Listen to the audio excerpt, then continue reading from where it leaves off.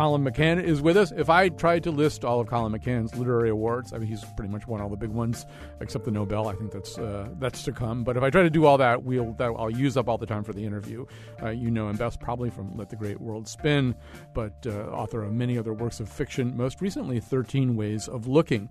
We're going to talk about this book. We're also going to talk about something that happened here in Connecticut. In fact, it happened outside the study in New Haven, where we often do live broadcasts of this show. In fact, we did a live broadcast from there, I think 2 weeks after the incident that involved Mr. McCann. But before we even get to that story, I want to, welcome you to the show, Colum McCann. Thank you so much. And I want to say that I'm sitting right now in a basically enclosed studio. But if I walked out the door and took 5 steps toward a window, I could look at the route that Wallace Stevens walked every day from his home in the West End of Hartford to his job at an insurance company in Hartford. He was famous for walking it, not driving it. And now that walk is commemorated by these little stone markers every few blocks, each one with a verse from 13 Ways of Looking at a Blackbird. So I want to begin by just talking about that. The novella that begins this book, it's this very Joycean story of this judge towards the end of his life, and now it turns out his life is going to end even faster. But it's framed by 13 Ways of Looking at a Blackbird. So since I'm sitting in Hartford, tell me about Wallace Stevens. Tell me about what that poem meant to you and why you chose it as a title for your book and a framing device for that story. I think my favorite verse is possibly everybody's favorite verse. It's the 5th stanza of that poem. I do not know which to prefer, the beauty of inflections or the beauty of innuendos, the blackbird whistling or just after. And I've always was taken by that notion. It's such a gorgeous verse about time, about shifting, about beauty itself. And I remember hearing about an incident that happened in a White Castle restaurant many, many years ago. A murder occurred in a White Castle restaurant, and it had been taped on 13 different cameras. And I thought that was an extraordinary story. And I took the basis of that story. I remembered 13 Ways of Looking at a Blackbird, and I thought, okay, maybe I can take that story and supplant it and turn it into another story in New York, which is what I tried to do. So I set up a situation where there's a character, a judge in New York, who gets randomly punched in the chest, or seemingly randomly punched in the chest, and it's seen from all these different angles, all these different ways of looking. Possibly overestimating the poetic qualities of detectives who investigate these murders, but really in a very wonderful way. This notion, really, that that while they're watching all of this raw footage, that they're looking for the tiniest nuance in a very quotidian scene that may or may not be connected to the murder at all. This notion of the cameras, it surfaces again at the end of the book. We'll be talking a bit more about that story as we go along, but the very last thing you see in the book is this woman who's had a confrontation with a man who had brutalized her and raped her 37 years ago. And it's happening in this little convenience store in London. And she realizes that this whole exchange, which has included her unbuttoning her blouse to remind him of the terrible wound, has been caught on the security cameras again. So clearly these are on your mind somehow, Colum McCann. Yeah, well, I'm ambivalent about the security cameras. Part of me thinks that they're wonderful to have because we can solve so many things. We can be watching and be vigilant in certain ways. And then part of me just thinks it's horrendous to be under surveillance more or less every little moment of your day. I live in New York City, and I know that my movements could be mapped around the city. And even in many places inside, in various rooms and restaurants, you could make a mathematical diagram of how I chose to walk around, say, today. So I'm ambivalent as to whether they're good or not. But a wonderful device in order to help a writer get into a scene. They become sort of painterly if you can investigate what happens and how it unfolds on a camera.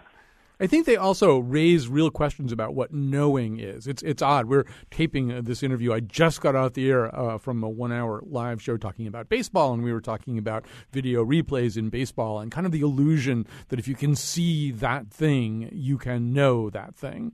If you can watch it again, you can know that thing. And, in baseball, what they've discovered is that sometimes a runner slides into the base and appears to have stolen the base, and to the naked eye, he's stolen the base. But if you look really carefully for a microsecond, he bounced a little bit off the bag while the tag was still on him. So which thing is the reality? The thing that could never be humanly perceived but is preserved on tape, or what our actual experience of reality is? And in a way, that the initial story in this collection reminds me a little bit of Don DeLillo's Libra, where at a certain point, this CIA agent or whatever he is, he's got a tremendous amount of empirical information, but he doesn't know anything.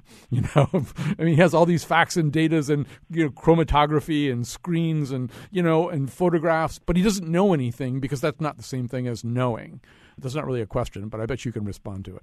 It's absolutely perfectly put. What we see in the present and then what we see in the past, it ties in with all these notions of what is memory and what is imagination. It strikes me sometimes that our memory is sort of 3/4 imagination, and then the rest of it is sort of made up with lies or perceptions about how we want to be ourselves. So these cameras that catch our present tense then inform our future in a way, and there's nobody better actually than Don DeLillo at talking about these notions of surveillance, who we are, what we want to become.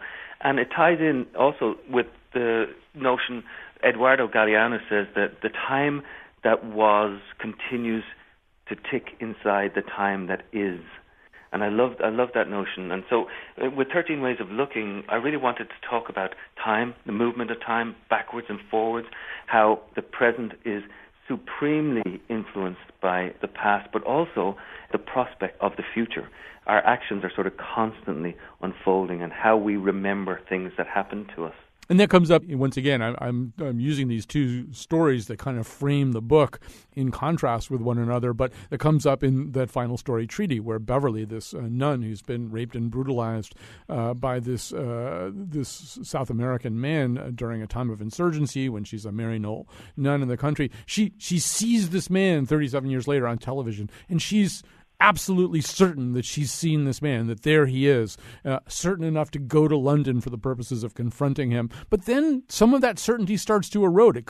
That question comes up again. How do we know? How do we know? Things change. He could have a twin. He could have somebody who looks a lot like him. A lot of time has passed. Yeah. And so she has, her only real way of knowing, in a way, is to confront him, and he eventually confirms it all in one word, right? Exactly. Yeah. Well, you read it so carefully because that's what I was going for. With that particular story, I wanted to talk about the idea of forgiveness. How do we forgive? Do we forgive absolutely when somebody has done something awful to us? How certain are we about what's going to happen in the world? Which really ties into the whole incident that you mentioned at the start of the program, what happened in Connecticut last summer or 15 months ago. Funnily enough, I was sort of 3/4 of the way through the novella, and the novella being about the character who gets that random punch. Also, I was about halfway through the short story Treaty when I had an incident in New Haven. I got punched. I was in and out of hospital with various ailments for a couple of months afterwards. So the punch, in a strange way, it's like fiction preceding reality. Then reality, then putting a map on how I was going to try and negotiate that whole incident. Maybe you will or will not forgive me for this, because in a way it seems kind of glib. But when I first heard about this and first read about it, first of all, obviously, like everybody else, I was very shocked and distressed. This wasn't a casual injury to you. You were knocked unconscious. I think you woke up being loaded into an MRI machine and, multiple surgeries and hospital visits and things like that to correct this, to say nothing of the psychological damage. My first reaction was, even well before this collection, but having read Let the Great World Spin, I thought it just seems like a Colum McCann thing happened to Colum McCann. So much of what you write about is everything that's latent and potentially dangerous and surprising in everyday reality. It seemed like a scene that could have been cut from Let the Great World Spin, that fiction was kind of rising up to seize you. I doubt that you would have had that kind of distance to think about it at that time, but as a writer, how does it seem now? Certainly not at that time, because I'll tell you the truth, I have to say I learned so much, and some people were so good to me. I have to say that the people in Connecticut, in the law system, in the legal system, and people wrote me letters afterwards saying, I'm sorry that this happened to you in Connecticut. There was a huge sort of outpouring of kindness and decency. It's very important for me to say this. And this was a random sort of incident where I was trying to help a woman on the street who was being beaten herself. And it took my breath away and it took my life away for a little while. I was unable to write for a couple of months afterwards. And then I was given a chance in the Connecticut system to write a victim impact statement. So here I was, completely unable to write, and then I had to sit down and say to the court what I thought should happen to the perpetrator, what should happen to him, and what had happened to me. And finally, I crafted this thing for, honestly, Colin, I crafted it for weeks and weeks. It seems sort of casual and easy, but it was a very, very tough thing to do. When finally I was able to tell my story, I was able to write again. I was sort of released. I had regained my territory. In the statement, I called on the court to say that I forgave the person, but I did not excuse him. And this was possibly the most important phrase that I came up with, because I think we can forgive people, but we cannot excuse them for the things that they do. They can't get away with that sort of thing because it's not right. And I got letters particularly from women all over the country and some from various parts of the world saying, thank you for standing up. But there was also a part of me that felt, I'm an idiot. I felt guilty. I felt, why did I stand up? Why didn't I just walk on and then I would have been okay. I wouldn't, I could have let it behind. Why am I sort of involved in other people's lives? Why don't I just let the misery roll on down the street? So there was a lot of contradictions that I had to deal with, but eventually it was the ability to tell my story, the ability to write it down and have it be read to the courts that gave me a release, and then I sort of took my life back. In a certain way, I threw a little punch back too, because the judge laughed and said, well, you you picked the wrong person who was going to go do a victim impact statement, because you shouldn't have picked a writer to do it, because I said what I really wanted to say. In reading, I reread your impact statement before this conversation, and reading that in conjunction, particularly with the story Treaty, which is about someone who's been very, very badly wronged and harmed in a very permanent way, trying to negotiate that same set of questions. And I was thinking, I mentioned this yesterday. I said, really, what are the English words that are said more than any other English words every single week in the world? And it is the Lord's Prayer, right? I mean, there's probably nothing that more millions and millions and millions of people every week, they say the Lord's Prayer. I mean, they probably say it in a very road way in a lot of cases and don't think about it. But there's that notion of trespass. Forgive us our trespasses as we forgive those who trespass against us. And I've been giving a very close reading to Mark lately, just thinking about this. So here's your character, Sister Beverly, who's a Christian and a nun.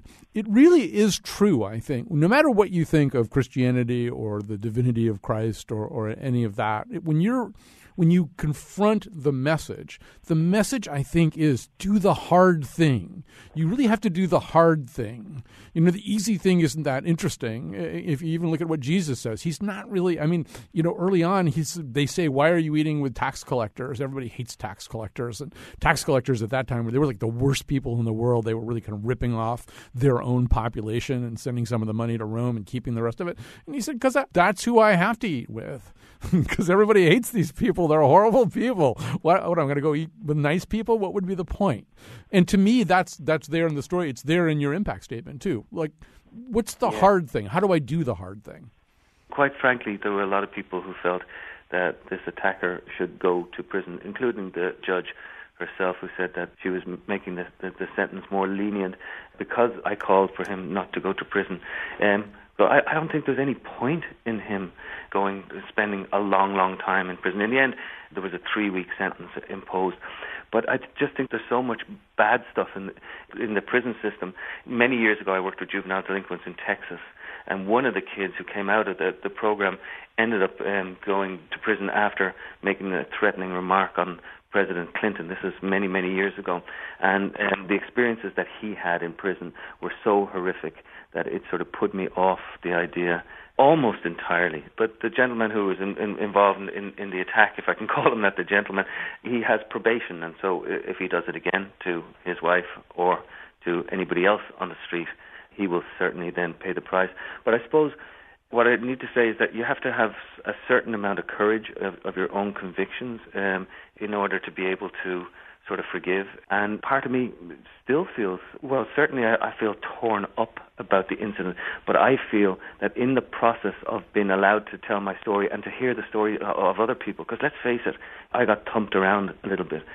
Some people get thumped around a little bit every single day. Other people are coming home from wars. Other people have things much, much, much more difficult to happen to them. My problem was, or my difficulty, my choice was, do I say anything about this? Do I keep my mouth shut and go on and heal in my own little quiet way? Or do I actually put out my victim impact statement and begin to talk about it so that others might be able to talk about it? And I don't want to proselytize, but I do think that we need to give people a chance to tell one another's stories. That's why I was actually in Connecticut with my non-profit group, Narrative 4, which is a story exchange organization. And funnily enough, I was given the keynote speech on empathy, or was due so the following night. But our organization believes very powerfully that the exchange of stories, that you step into my shoes and I step into yours, can alter the world in very significant ways. I think the other part of this, and it's so clear in the story treaty, in your story treaty, Colum McCann, and I assume it's clear to you too, although maybe sometimes it's easier to see something about a character you're writing than to see it about yourself, is that, we do ultimately build our own hells and stay in them, live in them, because we don't forgive, because we don't change. So Sister Beverly is not in a good place. I mean, she's had these secondary medical problems that are a result of stress because she's tried to kind of throw herself into other kinds of mission work here in the U.S. without ever really dealing with this terrible trauma. And she's in every way a person who's suffocating, she's and being suffocated by this story, and has no particular way of opening up a valve that will let any oxygen into her. Presumably, I mean, we don't really know because of where the story ends, but we presume, yes, maybe some valve does get opened in this process. I would assume that's true for you, too, in order to really go forward and not be in a hell that was initially built by this attacker, but then maybe maintained by you because of all the negativity and fear and resentment that would be just conjured up inside a person who's so badly treated by another human being that you've somehow or other you've got to break that cage. After a while, you have to acknowledge you've been maintaining the cage. That's perfectly put, because I did put up a cage around myself. I was like, oh, well, this is my fault. I asked for this. Maybe I deserved this. Maybe I had this coming to me. I was unable to find that release valve. I have found a release valve now. I know I have. I'm fully recovered physically, and I feel like I'm much stronger mentally, from the victim impact statement right through the core of the stories and what the stories try to say. Because I do believe in grace, and I do believe in redemption. I know it's not fashionable. I know it's not fashionable to be sort of optimistic, and it's much easier to be cynical. But I find that there's a real muscularity and toughness in a proper sense of optimism that says, yes, the world is dark. Yes, the world is dreary. Yes, it can put us in terrible, terrible cages. But in the end, there is a way to get out. And I feel that I've been almost graced in a way by this incident, which sort of makes my mind bigger, makes my heart bigger. I do not want to turn justice into revenge. We can see what happens all around the world when people try to avenge and revenge one another. I think one of the things that we have to do is to be big enough to take it and move on, but not to excuse it, because that sort of behavior is never right. And we can change things at the core, at the fundamental thing. We can change things by being able to talk about them and bringing these things out in public. If you think about like all the campus talk about sexual violence on campus, I'm convinced that the rates of violence will go down, because now we're finally prepared to stand up there and say, this is wrong. And I think that there's a grace and there's a redemption in that. We're talking to Colum McCann. The new book is 13 Ways of Looking. So these stories were essentially completed, maybe revisable, maybe like a Blackbird. You could look at them in a different way after the incident in New Haven. But I also wondered about what it was like going forward to fresh material after this. And let me explain specifically what I want to know about, which is when you're the creator. The difference between the creator and the audience is, if I'm the audience, if I'm the reader, if I'm the watcher, and I see sympathetic characters, I hope bad things don't happen to them. I mean, I don't want any. If I see somebody nice up there on the movie screen, I read about a nice person there on a page. I really don't want a bad thing to happen to them. But as the creator, if you're not able to have bad things happen, then you're going to write short stories where people sit with their hands folded in their lap for pages on end, and that's not going to be that interesting. So you have to be able to disrupt the world of other people. And having had your own world so violently disrupted, I'm wondering whether it was hard to get back to that frame of mind where I'm going to create people and then things are going to happen to them. I'm wondering if maybe because of any self-protective feelings you had towards yourself after that, it was hard to make things happen to characters. There was that initial paralysis where there was absolutely nothing happening for me, and I thought I was not going to be able to lift myself out of it. But in the end, I've been writing now for 25 years, since my mid-20s. I'm making, thankfully, amazingly to me, making a living as a writer. So part of it is ingrained that I know the process, and I know that there is no such thing as light unless you get into the darkness. But the equivalent also occurs at the same time. There's no darkness unless you get into the light. And I like this tension. I like the fact that I wake up in the morning. In my relatively tame life in New York, I have 3 kids, I have a dog, I go running around the reservoir. For my sins, I even live on the Upper East Side of New York. But then part of my day is always spent in that tension, that creative tension that says that you have to look without rose-colored glasses at how tough and truly dark the world can be. Many years ago, I wrote a book called This Side of Brightness, where I got to know and stay with the homeless people in the subway tunnels of New York, on and off for about a year and a half. And I will tell you this, these people lived in awful, awful situations. There was like Vietnam vets, former ABC News reporters, there were people who were crack addicts, and the prostitution, all sorts of people were down in the tunnels. The misery of all human misery was available and on display, but to a single person. Every single one of them, eventually, when I got to know them, would say to me, when I get out of here, not if I get out of here, but when I get out of here. And it was always, no matter how dark it happened to be, they would always say to me, or at least suggest to me, that there was a glimmer, there was a possibility that things were going to change for them. And I like that idea. We're talking to Colum McCann. We promised him this would be about 30 minutes, so we're running out. I wanted to talk to you about the Middle East, but maybe we'll have to do that on another time. I know you've gotten very interested in that and interested in writing about it. Well, let me just ask you one question about that anyway.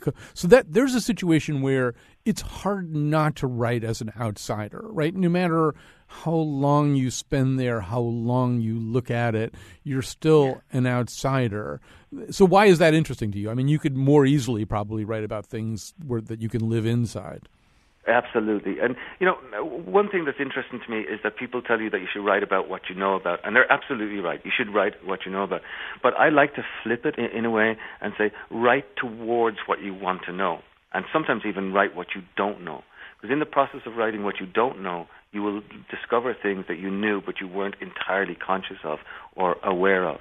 So in relation to the Middle East, I have no idea why it is that I want to go there. I'm going there in a couple of weeks and write about the area, except I feel it in my bones. I did write a novel called Transatlantic, where I spent a lot of the novel with Senator George Mitchell, who helped us in Ireland achieve peace in Northern Ireland, which is held more or less now for 17 years. He went to the Middle East after going to Northern Ireland, and he was unable to really budge anyone whatsoever. And I'm fascinated by this, and I want to know what that looks like. And I will go in as an outsider.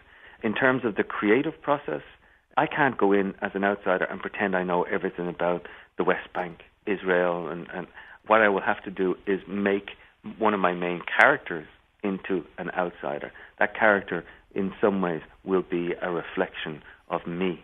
And so I'll bring that character, probably from a Northern Irish context, into the Middle East to look around and with fresh, hopefully with fresh new eyes. And she will help me negotiate that territory.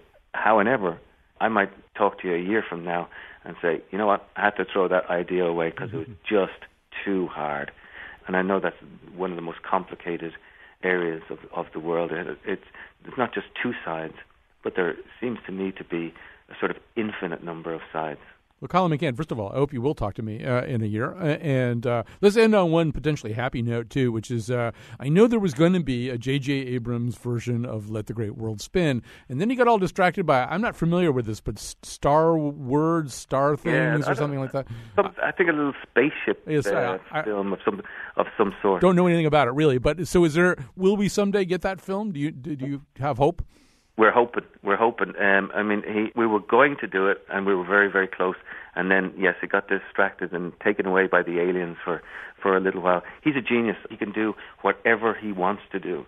He's also a very, very, very creative and loyal person. So I believe that he wants to do the story, Let the Great World Spin. Hopefully, one of these days, you'll see it at your local Cineplex. That would be a nice thing. But I'm going to go forward and explore new territory while we wait for that to happen.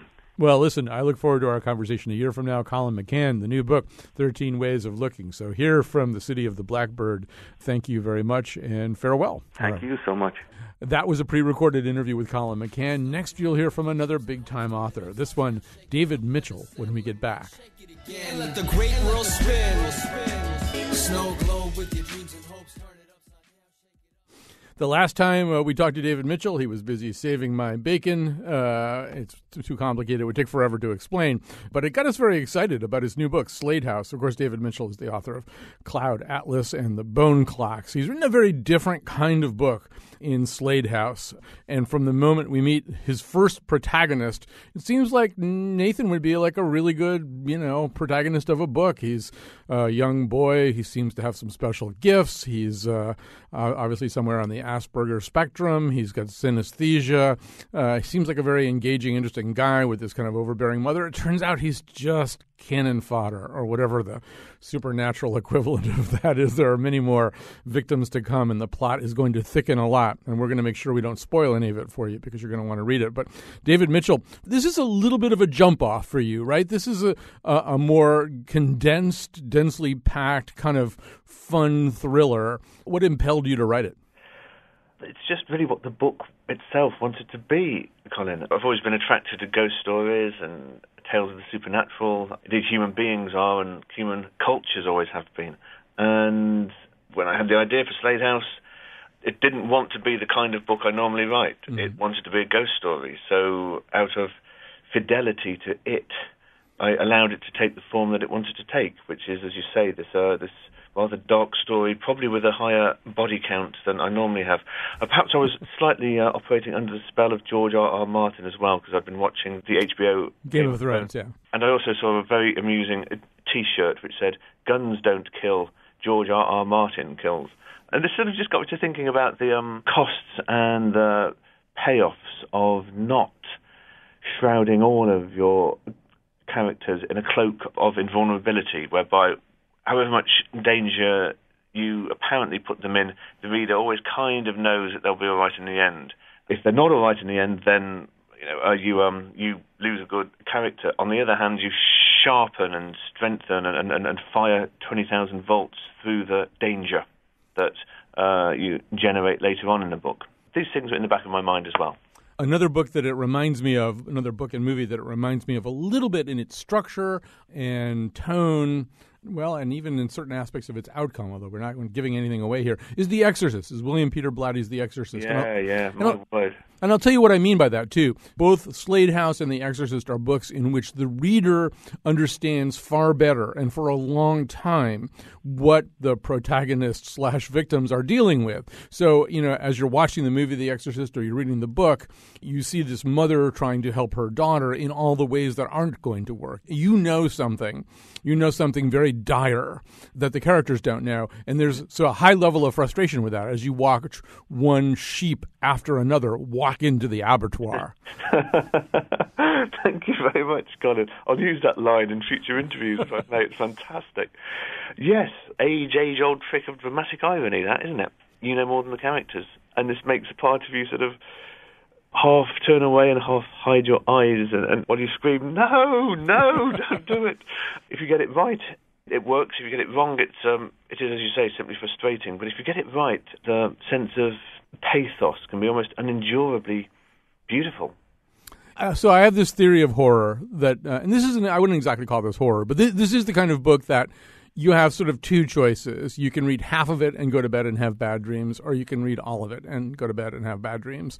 But you're not going to get out of the bad dreams part. But it reminds me of a theory of horror that I kind of stole from Stephen King, and that is that horror works especially well, or at least fear-based fiction works especially well, when it kicks some kind of tripwire of the moment, when it's about something that people are kind of worried about anyway.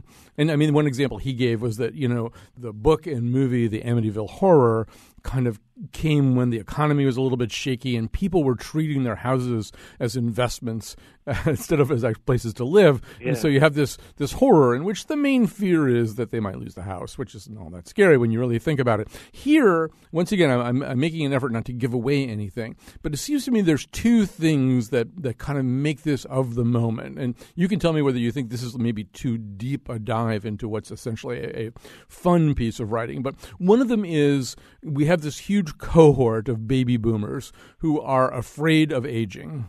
And there are some characters in this book who are especially afraid of aging. And rather than getting Botox, they have something better than Botox, right? They don't have to have work done. They have a different way of solving this. And we also have a cohort of baby boomers who are entering their early senescence. They're entering their what's now called early old age. And they don't necessarily have their parachutes all that well packed spiritually, right? They don't really know exactly what they believe about the soul and stuff. So to me, those two things, I don't know if they were uppermost in your mind, but they seem like they're both there in the book.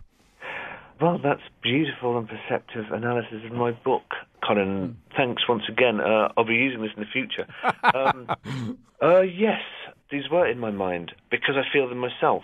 You don't have to be a baby boomer in his or her 60s to be feeling this. A Generation Y person like myself, my X or Y, I always forget, but you can be in your 40s and still begin to feel the cold breath of these issues that you eloquently put your finger on. You can feel the cold breath of these breathing down your neck as well, especially like your line about spiritual parachutes being not that well prepared or padded. I do feel that we need a healthier relationship with mortality than fear. A culture which often evolves to sort these things out for us, to sort societal problems out. It's really pretty useless on this. It hasn't got much to say apart from denial, be quiet, here's another beauty magazine about homes that are nicer than yours. It's a sort of ostrich reflex, I think, to not look at it. But I don't think this is very good for us. It's good for us in this hour because we don't have to think about sobering thoughts. But it's not good for us in a sort of year by year, decade by decade level as we age. And we need a relationship with mortality whereby death is not a scary grim reaper at the end, but a companion who walks with you through life and just murmurs in your ear, just reminding you not to waste time and not to waste this beautiful day, this beautiful November day, and not to go to bed with an argument that you haven't patched up with someone you care about, because you can't get to stay back, and there's not many of them. There's not as many as you think. So this is a sort of a spirit that sort of haunts the corridors of my book, this wish to think about mortality now while we can still do so usefully, rather than wait until we're in the hospital ward or the hospice, which we are in all too much danger of doing. Right. No, I mean, what does John Irving say? We're all terminal cases. Another thing that I noticed in this book, and it's not overplayed, but it's sort of there, is the notion of a resistance movement, right? There's a way in which, in this book, once again, I'm endeavoring to give nothing away, but you see one victim after another passing tiny smidgens of information to the next round of potential victims, kind of, and I'm sure in any kind of incredibly oppressive situation, whether it was the concentration camps, or some other kind of totalitarian system, there is that. It's kind of, I'm not going to make it, but here's one tiny useful thing that I can give to you. Maybe you can make it. And there is that kind of chain of information in your book. Yeah, there is. I'm really glad you noticed that. This is the hosts at Slade House are not who they appear to be. The victims of Slade House, they also have this kernel of the nut inside them, inside of which they are also not victims. They're not passively going to take this. I haven't had this thought, but just as you mentioned that, while I was writing Slade House, I read a book that made an enormous impact on me, a book, I think, by an American journalist, Barbara Elrich, called Nothing to Envy, about North Korea. And I apologise to her if she's listening to this and I've gotten her surname wrong, but she did a series of interviews with people who had escaped North Korea and had written down their stories, and the resilience and the ingenuity with which they had passed things on and had things passed to them, information, objects, maps, anything, in order to survive. It was really very moving, and these are words that are bandied about, but they're quite appropriate here. A great testament to the human spirit. One of the other things that happens in a book like this is, and here once again we have a little bit of a parallel with The Exorcist, is the reader is longing for someone to show up with the requisite amount of expertise to deal with this situation. But I always thought that The Exorcist had an interesting structure in the sense that it, interestingly, I think also kicks against the tripwires of its moment. It was a book and a movie launched, I think, in the 1970s with the kind of rise of therapeutic culture and the notion that, you could sort of figure out people's problems one way or another. And so you have this mother who's taking her daughter to experts, but they're the wrong kinds of experts. They're going psychiatrists and hypnotists and spinal tap neurologists, and the whole audience in the movie theater is going, "What are you, crazy? She doesn't need that. She needs an exorcist. You should be getting a priest." Which is not necessarily what we would say to our friends. But there is this kind of sense in this book too that the wrong kind of people are going in there. People who are necessary to the ghouls who rule this book, but they're not the right kind of expert. But eventually a certain kind of expert does enter the picture. And it does make me wonder, and I think I can ask you this question without doing a spoiler, it seemed as though there might be room for this particular character to go forward. This would be an African-American character born, I think, in Baltimore in 1980. This character seemed as though there might be a possibility of future David Mitchell books featuring this person. Has that crossed your mind? Oh, absolutely, yes, Colin. That's impressive analysis of The Exorcist, by the way, and I remember that scene very, very clearly.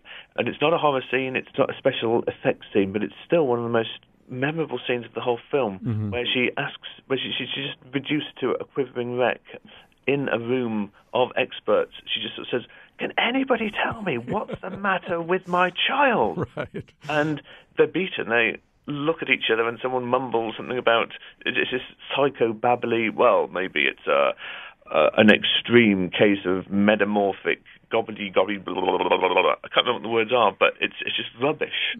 Yes, they need an exorcist.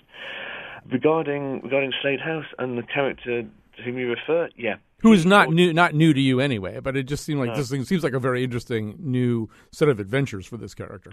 Yeah. I'm planning a sort of a long-term, maybe 20, 30 years after the Bone Clock, sort of a part 3 of the trilogy that character appears in.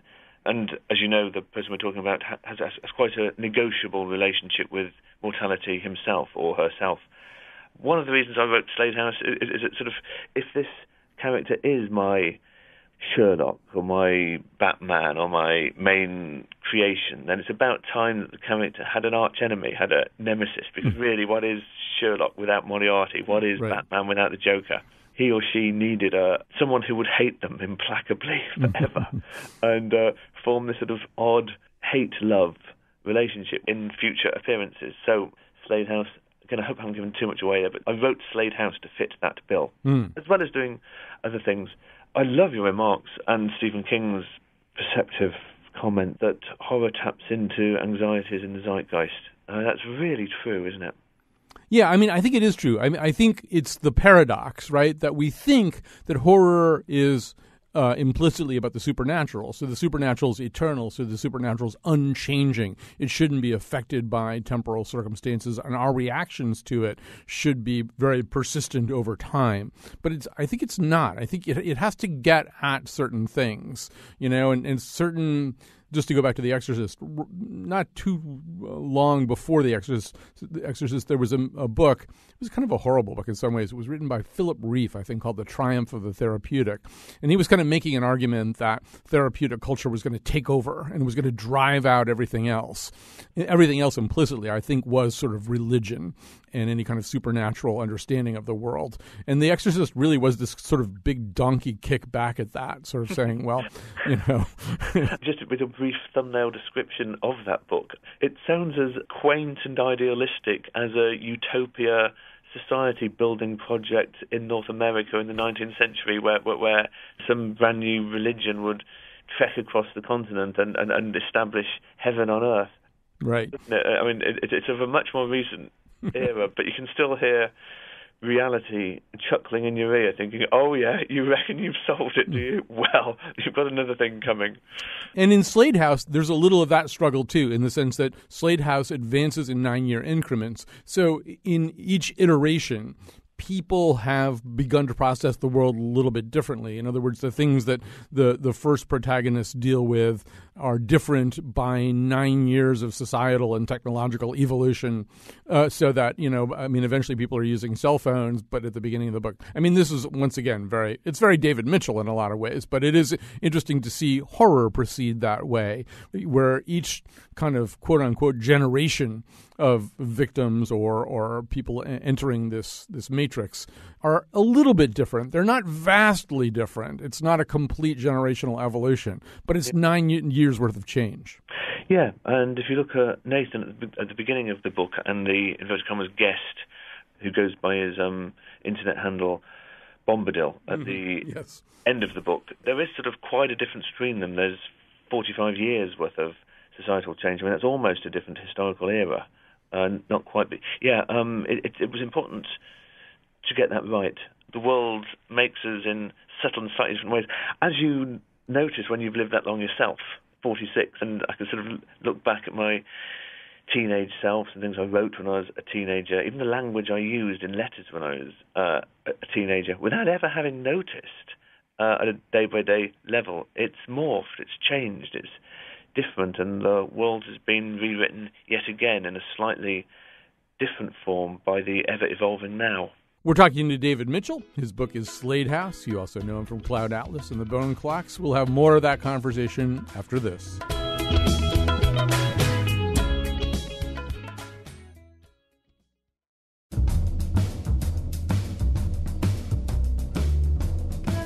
Today's show was produced by Betsy Kaplan and me, Kyone Wolfe. Greg Hill tweets for us at WNPR Colin, and the part of Bill Curry was played by Margaret Atwood. For show pages, articles, and photos of the staff of Here and Now, buried up to their necks in ramen noodles, visit our website, wnpr.org/Colin. On tomorrow's show, a special High Dork Star Wars edition of The Nose. And now, back to Colin. David Mitchell is the author of Cloud Atlas and the Bone Clocks. He's written a very different kind of book in Slade House. Were there specific, you'd mentioned George R.R. Martin. Did you grow up reading this kind of book? Did you grow up liking to be scared or unsettled? Yeah, I think a lot of us do.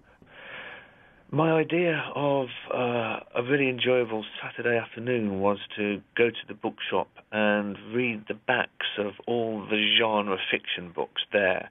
So I love to read the cover blurbs for James Herbert books and Stephen King's books. I mean, he's the grand master of this. The commercial sector has long realised what a valuable commodity he is. Then there's the European/English tradition of the ghost story. There's writers like M.R. James, W.W. Jacobs. They were at it in the first half of the 20th century. And again, it's interesting. Once you start to look beyond the genre and look at what was going on in history at the time, there was a boom in ghost story writing in the 1920s when most of the UK had a family member or a friend or someone very close to them not come back from the trenches in Flanders. It was all in the air, in the ether. So, I've always enjoyed those stories as well, even when I was a kid and wasn't necessarily thinking of the historical context. Right. It's, they say there's no atheists in the foxholes, but as is sort of in the backstory of Slade House, there is that kind of suggestion, too, that there are no non-seance participants in a world where many people die, in a world where people die of influenza or World War I, and people are constantly seeking other people. You may have been a hard-rooted cynic or pragmatist until the day that you really need to talk to somebody who's not alive anymore. And I think that comes out really well in this book. I have to quickly tell you a story because, and you'll like this, I think. Yeah. So I took this book with me to Montreal, and I was staying in Montreal, not in Montreal. I was staying in the worst possible place to read this book. So I was staying south of the St. Lawrence River in a town called Chateauguay, and because we were renting a little cottage for about 4 days, and I had a marsh, a completely desolate, deserted November marsh right off the back deck, and then the St. Lawrence River is kind of on the other side of it, and it was relatively remote. It was a place I was completely unfamiliar with, which will always ratchet up your anxieties. I didn't know the creaks and groans that the house ordinarily emitted. I'd never been there before, and then to make matters worse, it was a peculiarly decorated house. It was decorated by, I should mention also, there was a large kind of bleak Mohawk Indian reservation right next door to it. But anyway, and then a graveyard full of nuns right down the road too, the Grey Nuns of Montreal. I mean, really, you just couldn't. Wow. But then here's the great thing. All right, so the house was kind of peculiarly decorated, and it had a lot of places where instead where a wall really should have been, there was just a floor-to-ceiling mirror. Well, Oh my gosh! Yeah, so mirrors, first of all, are not completely unimportant in Slade House. But I mean, it also the effect there, therefore, is if you're like sitting in some recliner chair reading Slade House and you move your elbow, you see movement off to the side where you don't really think there should be movement, and it's actually just this stupid mirror. Yeah. And so I was so jumpy. I mean, that's a delicious scenario you're describing. But wouldn't it be spookier if you saw the movement off to the side about 1 second after you'd moved your elbow? Right. Well, yeah. I mean, I think I was probably processing it that way anyway. But you should make all the critics read Slade House in that little cabin. The spooky cabin there, and I really was sort of like looking under the sofa and stuff to make sure no one was waiting to steal my soul. If I was that influential, then I would send all the critics to that particular haunted house. And I think you might have hit upon a new sort of idea for tourism there, for a sort of niche boutique. We'll give you the book and the right place to read it, or the right / inverted commas wrong place to read it. That sounds absolutely perfect. Yeah, I'm sure if Disney goes into publishing, that's what they'll do. The book will be a ride. You'll read the book while you're sitting in some...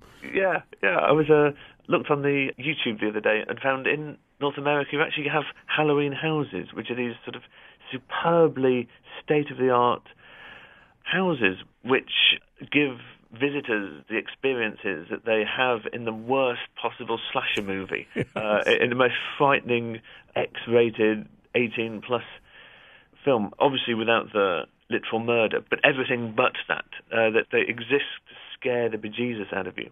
Perhaps a sort of a milder literary version could be done for books like Slade House. Yeah, I think Neil Gabler wrote a book called "Amusing Ourselves to Death." This could actually work literally that way. David Mitchell, the book is Slade House. The other books, of course, are Cloud Atlas and The Bone Clocks. Thanks so much for spending some time with us. My pleasure. I've learned a lot from conversation, Colin. Thanks for having me on your program. All right, I hope we'll speak again. Yeah, me too. Okay, bye-bye. Thanks for listening. Come back tomorrow for our Uber Star Wars Nose with hardcore Star Wars geeks like you've never heard it before.